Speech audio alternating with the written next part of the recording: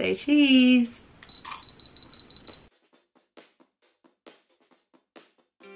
You can say hi.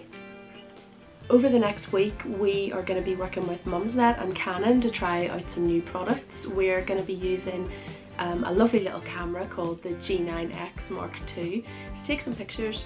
I'm excited to use the Canon app to learn how to improve my photography, and then we're also going to be printing them out pretty quickly using the SELPHY printer. As you can see, it is really small, really compact. It's just the size of the palm of my hand, which I think is brilliant. It's a 20.1 megapixel camera, so you're going to get really good quality pictures, lovely depth of colour. It seems like a really good family camera because it is so small and compact. This is the SELPHY printer, which I absolutely cannot wait to get set up. I am so excited about the prospect of being able to print out photos right in my home and put them up straight away. So I'm going to open it right now and we'll see how it works.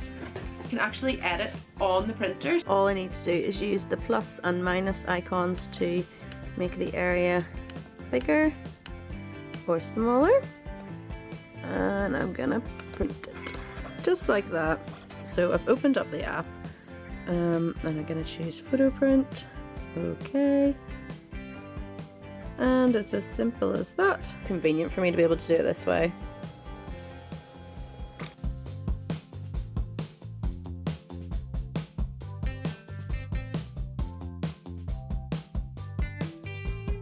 This is the app that I've been talking about. I just thought I would show you some of the different tutorials available on it, so you can have a look at the tips that I've been following along with in order to get the most out of the G9X.